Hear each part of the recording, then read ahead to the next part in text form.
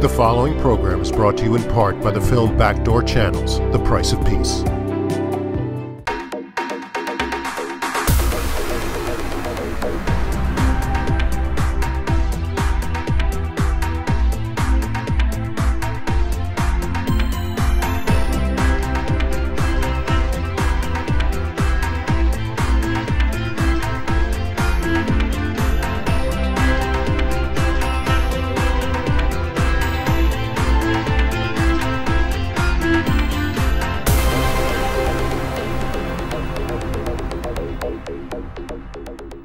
Welcome to another Leon Charney Report. We have a really eclectic and exciting show tonight.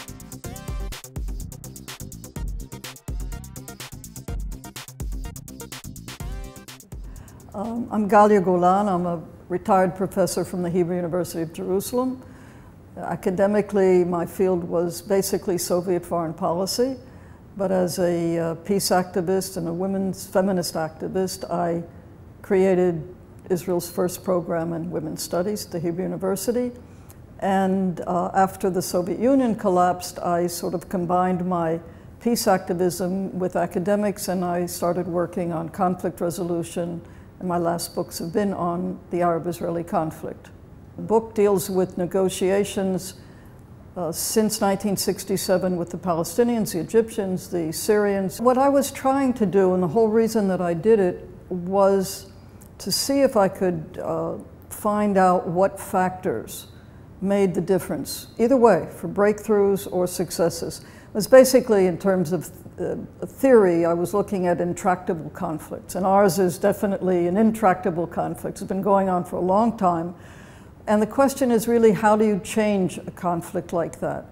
And so I looked at the breakthroughs and the failures, and I looked at, or tried to understand, just what the factors were that made for a breakthrough, or what factors were missing that led to the failure, and so forth. So that was what I was trying to do. I worked on it for about 3 years, doing a lot of historic research, which is something I'd never done before, going into archives and so on, and it was very depressing. First of all, I know many of them, and I interviewed quite a few of them. I interviewed some who were quite senior, and certainly a number who were involved. But of course, as you know, interviews are good. They're certainly helpful, and occasionally you learn something, but you have to be very careful with them. Same way that there are a lot of first-hand books that have been written, particularly on Camp David II of the year 2000. Almost all the participants wrote, whether they're American or Israeli, only one or two Palestinians.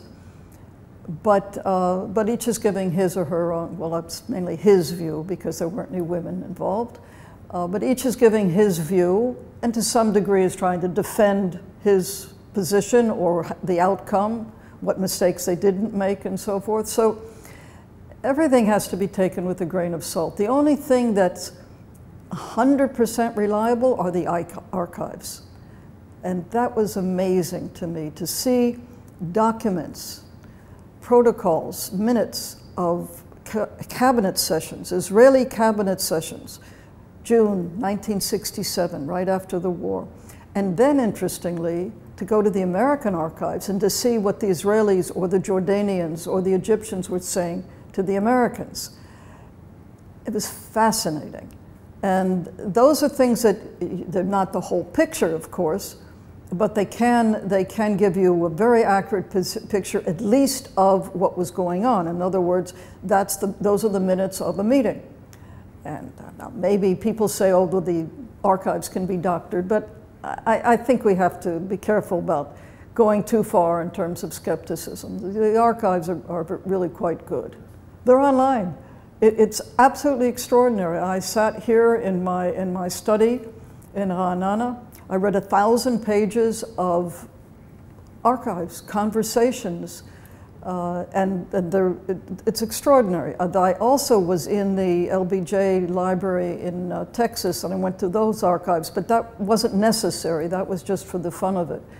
But it's all there. What was interesting there is that you had things like letters that LBJ wrote, or maybe his notes on a communique or on a report. So that's very interesting, but what I was really after was pretty much available up to the mid-1980s. Not everything is in either archive, the US or the American. In other words, not everything is available, it's there.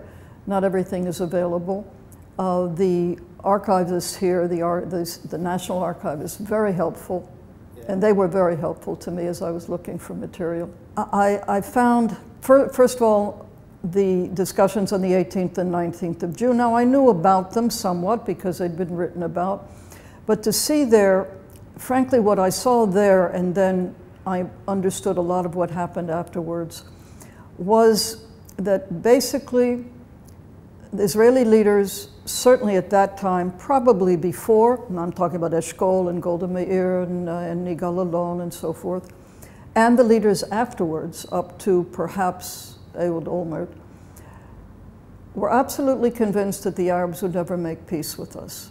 And so in opening the cabinet meeting, which is the first cabinet meeting after the war in June 1967, where they have to discuss what they're going to tell Abba Eban to say at the United Nations in the General Assembly, which was about to take place. That was basically their mandate or their topic. And the whole basis, the assumption, as they said, is, well, we know the Arabs will never make peace with us, but we have to be able to say something. And then they were discussing, should we say what our conditions for peace are, and since they're not going to make peace. And Dayan actually said, we shouldn't just make this a bluff and say what the conditions are, even though we know it's not possible. Maybe we ought to think about this. But in any case, what's important there is that they did decide to give back the Sinai, but to keep Gaza, and to annex it, but before annexing it, move the refugees, maybe to the West Bank, and to give back the Golan Heights to the international border. Those were things that were decided then. Begin was in the government at the time. It was a national unity government. He agreed to those because in his eyes, except for Gaza, this was not Eretz Israel. On the West Bank, they decided not to decide, except that the Jordan River would be our border. The Jordan Rift Valley had to be in our hands, and of course, East Jerusalem. Those are the decisions. As for what would be in the middle of the West Bank, it couldn't decide whether to return it to Jordan or to have a Palestinian state. And in the months after that, they even talked about a Palestinian state, the little enclaves, but surrounded territorially, because we would be in the Jordan Rift Valley, surrounded territorially by Israel. Now, what happened here, and I think the next shocking thing, was as they're having these discussions and decided not to make a final decision about the West Bank at this time. By the way, a year later, they went back and withdrew the decision about Sinai and the Golan. But while they're doing that, I discovered that on the 2nd of July, King Hussein had initiated a meeting and met with the Israelis, that was the Director General of the Foreign Ministry, Herzog, in London. And he wants to talk peace. 2 weeks later, Abba Eban in the American archives tells the Americans, no Arab leader will sit down with us. Meanwhile, they've been sitting in London.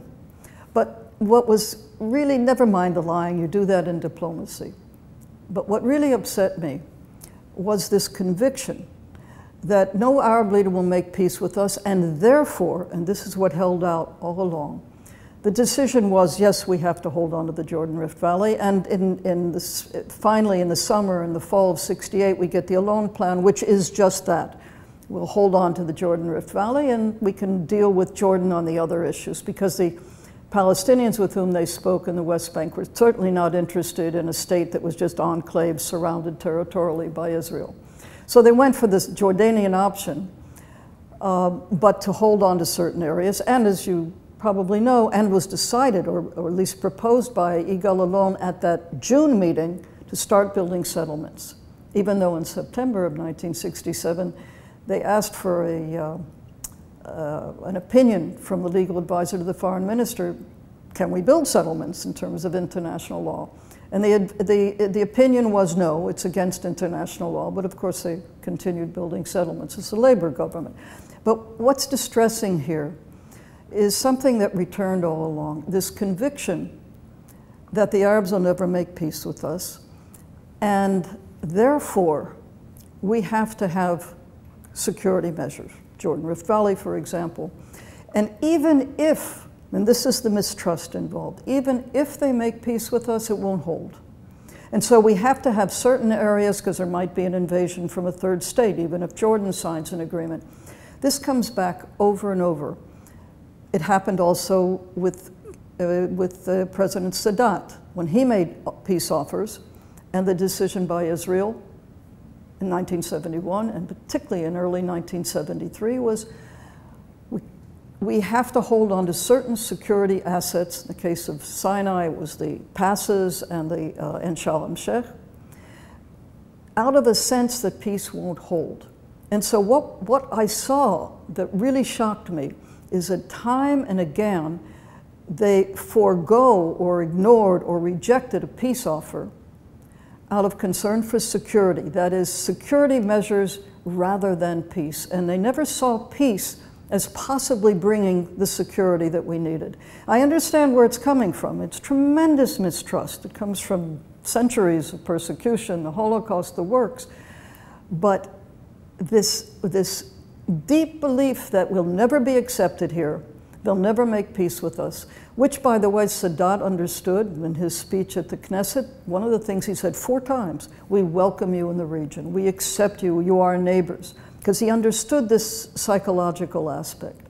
Well, the truth is that King Hussein, even Assad, the father, as well as Sadat, said to negotiators, Israelis at various times, I don't understand why you need these security arrangements if we're going to have a peace agreement. There are very good reasons. There are very good reasons. Look, Jordan and Israel had a sort of an unwritten agreement before 1967 that Jordan would never move heavy armor into the West Bank. And they did. Now, Israel had plenty of reasons to be mistrustful. But what I saw is that over and over we get this. We get to the shocking part is that we rejected peace agreement. We didn't need the Yom Kippur War. It was a peace offer. And they knew it was a peace offer because there were peace tentatives over the years. And very often, and I spoke with and am friends with some of the people who, on the Israeli side, who were negotiating. And they didn't believe it was a real peace offer. I understand that. Suspicion was very high. But the example that stands out, and is well known now because it's come out in past years, the thing that does stand out is that in the beginning of 1973, Sadat made another peace offer. And he conveyed it to the Americans conveyed it to Israel, and then there's a meeting in April 1973 where Golda calls in her inner cabinet and the head of the Mossad, the head of Army intelligence and so forth, to talk about what looked like war measures, preparations for war by Egypt. And they come to the conclusion that there are signs of preparations for war. And then they try to decide, should they tell the public, should they tell the cabinet, should they tell the government, or should they tell the public? And Galili says, and this is recorded and has been published, Galili says, okay, so what we have here is a peace offer from Egypt with international guarantees, signs of preparations for war, and we're not going to take it because we would have to give back the territories. We'd have to retreat to the 1967 line. And so they decide they're going to tell the government but not the public about the trouble. And Dayan says to Galili, I suggest when you tell the government, don't say that there's a peace offer here. Just say that there are signs of war. So there's no getting around the fact that they knew that there was a peace offer, but they had this tremendous mistrust, that's how I interpret it, which meant it's more important to hold on to Sharm el-Sheikh and the passes than to have a peace agreement. And so we had the Yom Kippur War. After the Yom Kippur War, things, of course, changed. And Begin came in, and that's a whole different story. But what shocked me here were these opportunities to make peace. The only one who began to make a difference was Rabin. Rabin said to Kissinger in 1974 during the disengagement talks, "No Arab leader will ever make genuine peace with us." But a bit later he said that could change, and even said it might take years, changes psychology and so forth. So he allowed for the idea that while he was convinced no one would make peace with us, it could change. And what he believed is you needed a period of testing and building trust, and that was how he built Oslo. As an interim agreement, a long period, relatively 3 to 5 years, in which you build up some trust, you test them. And he didn't say what the agreement was going to look like, and we don't even know if he even wanted a Palestinian state. But that was the beginning, where he said, okay, until now this is how it was. Maybe it's changed. Maybe it can change. Now, Israel always said, well, the Arabs never accepted our conditions. They didn't want peace. But that's basically it. The idea that they don't want peace was based on two things. One, they never will accept us. And two, they don't accept our conditions.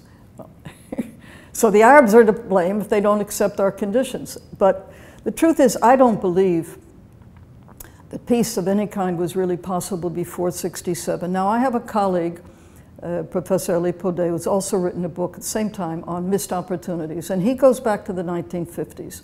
I don't know. I didn't research that period. For me, and for me living here and in Jerusalem, 1967 was the turning point, because now we had something to give back. What could we have done before then? I don't know if Jordan or Syria had been interested before then. And certainly the Palestinians weren't interested until 1988, when they decided to abandon the call for all of Palestine and to go for what they called a mini-state in just the West Bank and the Gaza Strip. But for me, the turning point was 1967. We had something with which to bargain. But it was there to be bargained, and we weren't willing to bargain it. We were willing to bargain a little bit of it maybe, or around it, or below it, or above it. So while I'm not saying that the Arabs, King Hussein was knocking on our door, Sadat was knocking on our door, and much later Assad, the father, was knocking on our door. But I'm not saying that was always the case. I'm not saying that they didn't misread a lot of our positions. For example, Assad really didn't understand Rabin's hesitation. Rabin was very, very suspicious of Assad, and he went very slowly in the talks with Syria. And Assad misunderstood this a lot. He thought that Rabin wasn't serious. At one point, in trying to demonstrate to spoilers inside Israel, Rabin said, okay, I'll call for a referendum if we come to a deal. Assad was livid. He thought this meant this was a way of torpedoing the whole thing. So it isn't that the other side doesn't exist, and it isn't that the other side was full of trust. But if I look at where we could have had an agreement, I find it really distressing. And it's also possible, for sure we could have had peace with Jordan. I'm absolutely convinced of it. But I don't know that that would have made the difference, because we still got the Palestinians. So it doesn't mean it would have solved everything. The first thing, as I said, is this mistrust. And it doesn't matter whether it was Egypt, Syria, the Palestinians.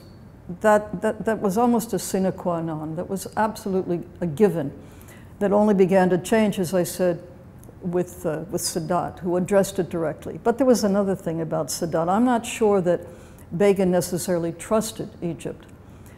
Begin had a different reason for going for peace, and I really don't know if he trusted or didn't trust. But for Begin, the issue was Eretz Israel, and that was the West Bank. The whole background to the Begin-Sadat peace agreement was yes, the Yom Kippur War, which certainly made an impression, impacted on Begin, the losses, almost 2,000 Israeli soldiers lost. But also, Carter came to power, and President Carter started talking about the Palestinians and the need for a Palestinian homeland, and he was pressing for reconvening of a Geneva conference to discuss everything, including the West Bank. And in order to get that pressure off him, in other words, to get Carter off his back, so to speak, Begin, both because of the war and because of the pressure, decided to go for an agreement with either Egypt or Syria. because aside from Gaza, neither of those was Eretz Yisrael. I remind you of what he agreed to, Begin, in 1967. And so he initiated, or tried to initiate, the talks with Sadat. And in the talks, from his point of view, Sinai was not Eretz Yisrael, not the land of Israel. Gaza was, and that was a big difference. And much of the reason for reaching an agreement was in order to hold on to the West Bank, to avoid this pressure and a Geneva conference and so on. Now, it doesn't mean that Begin negotiated easily without, there were issues over the settlements in the Sinai, the airports, the military base, the oil. There were a number of issues, but basically American intervention, mediation, made a very big difference in some of the back channel talks that have been mentioned with Leon Charney, for example, things that helped, and a lot of diplomatic tricks and so on. Okay. But part of the problem, I think, in Israeli negotiations, and here's where I get to the Palestinians, because I look at the negotiations with the Syrians and the Egyptians much the same way. Israel was concerned about security issues, wanted assurances, real peace, genuine peace, full peace. The other side was always, it's also, as I said, suspicious. So is Israel really serious about this? One of the things, though, that runs through all the negotiations and turns out to be very important with the Palestinians is the second thing I sort of discovered in the course of this work with the archives and so on. Israeli negotiators, Israeli leaders, till this day, and this includes Rabin, view the whole area to the Jordan River as ours. And they'll say it. It's ours. And Rabin said at one point, it's all ours. The only difference between us, meaning Labor, and the Likud, is that we're willing to give up some of it. Just recently I heard Tzipi Livni say the same thing. It's ours, of course, but. Well, that to me is a very strange, and to the Palestinians was a very strange way to go into negotiations. There was one of the participants in the Camp David talks in 2000 with the Palestinians who said, Palestinian wrote this later, if the Israelis had come to these talks with the idea or saying, look, we both have interests here in these territories, we both have certain needs, certainly we both have rights, let's see how we can come up with something that will meet some of these problems, demands, needs, our interests. And maybe we could have worked out something. He said, but they came with the attitude that it's all ours and we're going to be generous and give you some of it. Now, the Palestinians also considered it all theirs, but they felt that they had already given as much as they could in 1988 when they gave up 78% and said, okay, a state and a 22%. But how can we start negotiating that 22% now? So it's true that both sides had the same attitude towards the territory, towards the land. But the question then is how you then negotiate an agreement. And there are many other things that happened in the negotiations in terms of what each side expected from the other, and differences in negotiating style. But basically, I think part of the problem, or maybe the major problem, was that except till we get to maybe Olmert, Rabin is not entirely sure, and Barak's not entirely sure, but this issue of looking for security assurances and measures instead of, or letting them interfere with the idea of even having a peace agreement. In other words, raising things that are deal breakers. Rabin, and one of the things that's very clear that I'm talking about is the Jordan Rift Valley. Rabin talked about holding on to it. He did mention somewhere that maybe hold on to it for just 30 years. Why? We need it in case a third army wants to come across or something of that. In other words, security arrangements, which is a non-starter. It's a non-starter. It was a non-starter for Jordan. It was a non-starter for the Palestinians. You can't have the Israeli army sitting in the middle of your state, controlling all your borders, is what it amounted to. Rabin said maybe only temporary. Barak started talking about 10 years. We'll hold it for just 10 years. Again, though, it was this kind of thing. The same thing happened with the talks with Syria. We got to hold on to certain things for a certain amount of time and so on. And these things, aside from the settlement building, of course, in the West Bank, sent the signal that Israel really wasn't interested. Now, that doesn't mean that they couldn't have worked it out, and that's exactly what Olmert did. That's what Olmert did. Olmert took that issue and the other big issue, which was Jerusalem, and found solutions to it. These military fellows with their military background thought in terms of hard security and couldn't envisage peace without hard security, and they preferred the hard security over peace. Okay, that's entirely possible, but I think it was something else. I'm not sure that that was the only thing, and the reason I say that is that it was a military man, one of the military advisors at Camp David in 2000, who said it would be nice to hold on to the Jordan Rift Valley. It's not absolutely necessary. And then it was explained by Gilad Sher, who was also there, that the demand to hold on to was really more for psychological purposes with Israeli public opinion. So I'm not sure it was a purely military idea. I think the real turning point has been the perception of the greatest threat to Israel. Whether the perception of the leaders is an invasion across that line, or the Arabs going back on their agreement, or maybe something else. And I came with Rabin, and it certainly came with Olmert, Tzipi Livni, and I think it also came with Sharon, by the way. In the book, I don't deal with Sharon so much, but in another thing I've written, I researched Sharon. These people, Rabin from the right wing of the Labor Party, and I was in the Labor Party when in these circles at the time. Rabin was in the right wing of the Labor Party. Certainly Sharon was right wing, Olmert right wing, Tzipi Livni. And it was on the right wing that they began to look at the demographic issue in the 1990s. They began to see the demographic issue. So I'm speaking of the number of Arabs in the area between the Jordan River and the Mediterranean Sea, beginning to understand, and Rabin did, that if we continue to hold on to these territories, it was basically the Labor Party position all along. If we want to be a Jewish and democratic state, we want a Jewish majority, we can't hold on to the territories, we want to be a democratic state. This was always the Labor Party position. How much they were willing to give up of the land was a different question. But now on the right wing, they began to grasp this, that if we hold on to these territories, either we give them rights so that we can be a democracy, or we're going to lose our majority. Or if you prefer, we'll become a binational state, or apartheid. Now, they didn't use the word apartheid, of course, but they did talk about a binational state.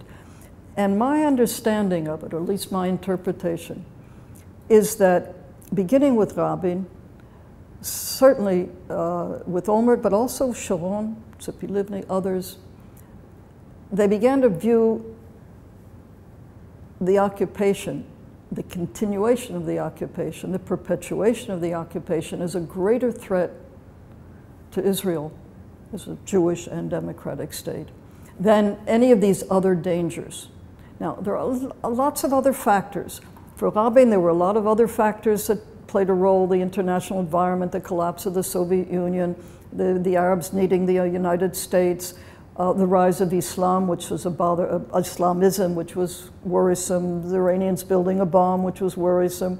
There are many factors. Also, Rabin was concerned over how much the Israeli public could take, because when the Scud attacks, for example, people fled.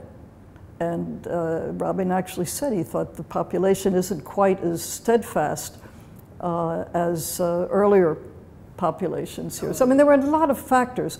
PLO was weakened by the Iraq War, all kinds of things. But there were many factors in each case, and you look at the international environment, the regional environment.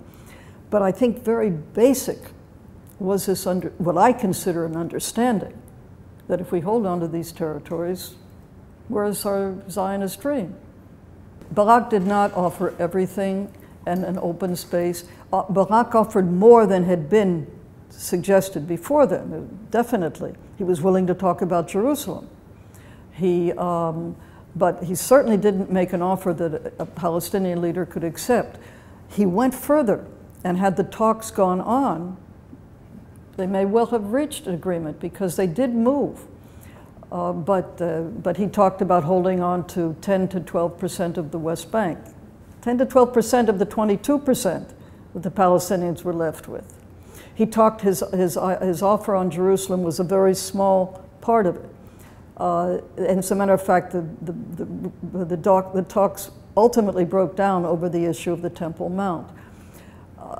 Now, Arafat was no angel, and I think Arafat made a serious mistake when it came to Jerusalem. He accepted much of what Barak said about the Jewish neighborhoods and so on, although it was a very limited offer. It wasn't what we talk about later. But Arafat questioned our right to our connection with Jerusalem. And now I go back to something that I said earlier. This issue for Israeli leaders and Israelis generally of legitimacy. And Jerusalem is not just a religious or an emotional issue. There's some security elements to it as well, East Jerusalem. But it's the symbol of our legitimacy, of being in this particular place. And Arafat questioned that. He said, well, the temple was probably not even in Jerusalem. So this certainly didn't help. Did this break up the talks? Hard to say, but one thing that has to be understood, Barak made an offer that no Palestinian could accept, that Israel would hold on to 10 to 12% of the territories. It would hold on to the Jordan Rift Valley for at least 10 years. He did go down to 10 years. We'd have early warning stations. We'd have access. In other words, we would be able to send troops into that border. There were a number of things that I think could have been worked out had the talks continued. And they were intended to continue. But to think that there was an offer there that the Palestinians could take and we could have had peace, that's not the case. It's not the case. It was a step. It definitely was. There were a lot of mistakes made there by Israel in terms of cultural differences, the way they treated the Palestinians, as I mentioned to you, that it's ours, but we're going to be generous, that kind of thing. But if we look at the proposals, they were not something they were nowhere near a final agreement. They couldn't have an agreement. They could have conceivably be continued, but part of the problem was, of course, that Barak in many ways publicized the failure in very different terms from what actually happened. He said there's no partner, and of course Clinton supported him on that for electoral reasons and so forth, but Barak implied and sometimes said that the talks broke up over the right of return of the refugees, which is not the case. If anything, the final blow was the Temple Mount issue. Who would have sovereignty over the Temple Mount? But it wasn't the refugee issue. Now, it doesn't mean they worked out the refugee issue, but it wasn't that, and it wasn't the right of return. And the Palestinians were certainly interested in continuing to talk. I mean, we're talking about Palestine, which was first under the Turks, then it was divided. Part of it was under the Jordanians, part of it, the British had the mandate, then we have the partition plan. When we get part of it, more than what the partition plan called for, but that was because of the invasion by the Arab states. And so the West Bank is in Jordanian hands, and that includes East Jerusalem. There was a battle there, and the lines were very much determined by the war of 1948. In 1988, after Jordan had negotiated for years, the Jordanians gave up their claim and said, it is Palestine, deal with the PLO. We got Palestine, ancient Palestine, which had suffered many, many invasions. Many peoples came here, the Hebrews and the Arabs, and there's these and that and so forth, going all the way back. If we go to the 20th century, it's part of the Ottoman Empire. World War I ends. The French and the British take certain areas under their belt. The League of Nations gives Palestine as a mandate to the British. And the British, about 2 years after that, in 1922, decide that the area to the east of the Jordan River they will give to the Hashemites. And Transjordan is created, okay? The rest of it is a British mandate from the Jordan River to us, west of the Jordan River. It's a mandate under the British. Come the partition plan, meanwhile, the people living here, obviously, there were I think there were about 1,200,000 Palestinians living here, and ultimately, by the time we get to the 48 war, there are about 650,000 Jews. There have been Jews all along, been Palestinians all along. Partition plan says, okay, 55% of mandated Palestine, that is west of the Jordan River, will be Jewish, 45% will be Arab. The Arabs, Palestinians said, why should we give up over half our land, when in fact the Jews own only something like 4 to 6%, 4.6 or something like that, maybe 6% of the land. Why should we be giving this up? So they clearly didn't accept it. And the Jews had a dispute amongst themselves in the Zionist movement. Should we do this? It's not all that we want. They decided to go for it, and they went for it. Then, as you know, there's civil war. Between November 29th, the partition plan is accepted in General Assembly. There's a civil war, that is, the Palestinians start fighting the Jews. And then when the state is declared on the 15th of May, the Arab states around us invade. As a result of the war, we virtually double the area that we got. Instead of 55%, we now got 78%. And Jordan annexes the West Bank. All, again, a question of battle lines. There was even an exchange of territory between Israel and Jordan in the armistice agreements, so that they got the southern Hebron area, we got the area of the little triangle in the north. Don't ask me why that was done. I have no idea, but they traded a little bit of territory. Because the Jordanians invaded, the Egyptians, the Iraqi, all of them invaded because they wanted a piece of this, not because they particularly cared about the Palestinians.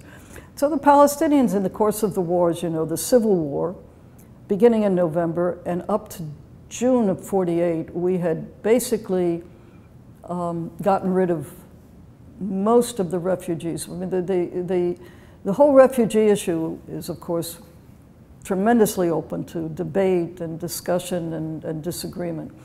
What we do know is about 600 to 700,000 refugees came out of that war, mainly the Civil War, most of them up to the June. And according to the archives, most of those who left in that period up till June were the result of actions on our part, the part of the army. Chasing them away, frightening them, putting them on buses, deporting them. Most of them, not all of them. A lot of them just fled. And so that's where we get our refugee problem. And many, of course, were simply moved from one place inside to another place. We have what is called internal refugees, or displaced people, villages that were destroyed and so on. So this is what we're talking about. We're talking about what was left here, which was about 20% of the population, 20% of the total population that was left in this new state of Israel. About 20% were Palestinian. And then, of course, you've got all these refugees outside. So that's what we're talking about. We're talking about Palestinians. And the PLO was created in 1964, mainly by the Egyptians, and mainly as a refugee organization. It got taken over in 1969. In 1968, Fatah, which was sitting in Syria, Fatah joined the PLO and took it over in 1969. And that's when we begin to get the struggle. Look, in my opinion, and the conclusion I came to, is that the tragedy is that this is a conflict that could have been resolved. And we came very close. Rabin started the process towards resolution. And Olmert came very close with Abu Mazen, very close, because they had dealt with all the hard issues. And they hadn't reached full agreement, but both of them have said, each of them has said that they could have done it. Now, it looks from the outside as if Olmert once again made an offer and Abu Mazen turned him down. Both Olmert and Abu Mazen have said that's not what happened. And the time ran out because Olmert unfortunately resigned and so on and so forth. And now that may be wishful thinking on my part to say, well, it could have been done. I believe it could have. I think Rabin would have done it.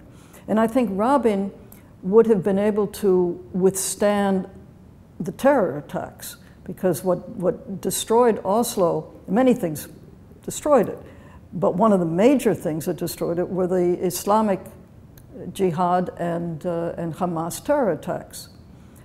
And I think Rabin could have withstood those as the security credentials and so forth. So I think that in that sense, Yigal Amir, who murdered him, succeeded. Because that's where I think Oslo stopped.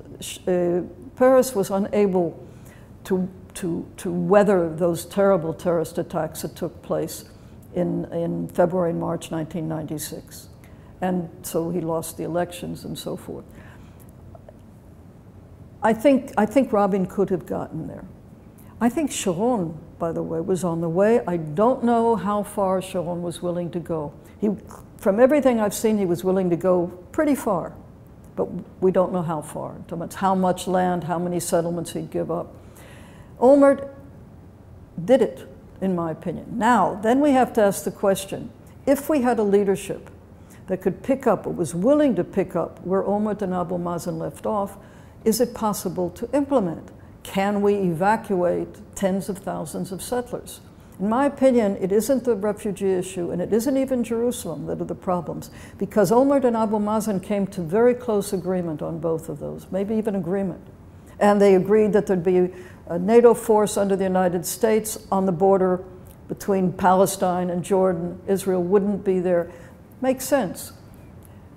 But you've got to, if you keep, as all the plans talk about, you keep settlement blocks that would take care of or accommodate about 80% of the settlers, what do you do about the other 20%? And the other 20% are not a few people, and they're also not your more moderate settlers who live, the ones who live close to the Green Line happen to be the more moderate ones, and they're the ones that we could annex and swap territory. Don't forget there's something out there called the Arab Peace Initiative, which is extraordinary, where the entire Arab world, all 22 states, have agreed to accept Israel, normal relations with Israel, security, end of conflict, if we give up the territories. Now, it may never happen, but the point is that we have never been in a position like this. And even today, by the way, you mentioned the Arab Spring and the chaos in the region. It's an amazing time in terms of the mutuality of interest between us and most of the Arab states, where this is a time where they're willing to make these back us up on these things. So I really think that there are two really serious problems. One is the settlements. How are we going to move the number of settlers that would have to be moved? And the other, of course, is the rise of Islamic extremism. How much power does Hamas have today? It's not the majority, but is there a leadership in the Palestinian community after Abu Mazen that can make the concessions that are necessary? And these are the two big issues.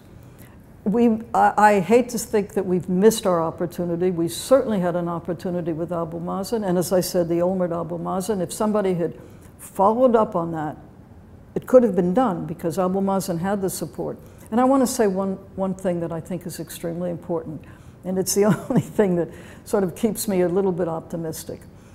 We all know that for years, the opinion polls have shown the majority in Israel and the majority of Palestinians favor the two-state solution, and that doesn't change. It's been going on that way since the early 90s.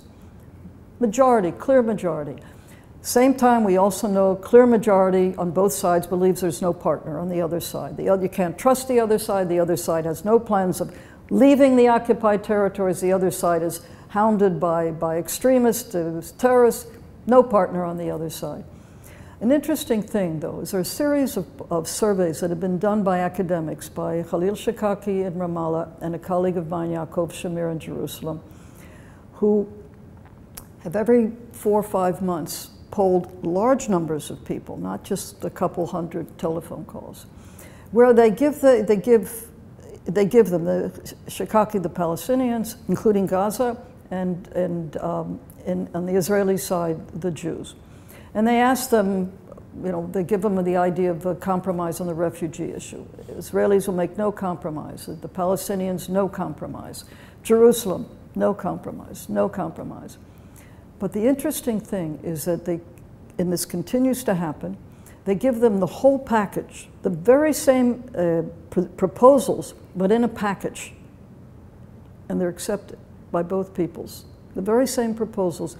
This was done, the Institute for Strategic Studies, INSS in Israel, did the last poll. They took Khalil Shikaki and then they did the Jewish side. Same thing.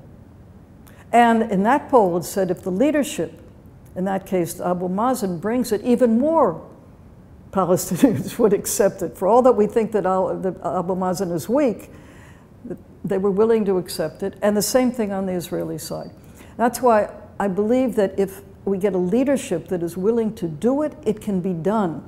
Then we have to face the issue of the settlers. We have to face the issue of the opposition on the Palestinian side, mainly the Islamists. But the majority on both sides, in my opinion, will accept that they don't want the continuation.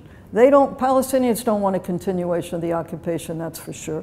And Israelis, I think, are finished with the conflict. We've got other things to worry about and think about.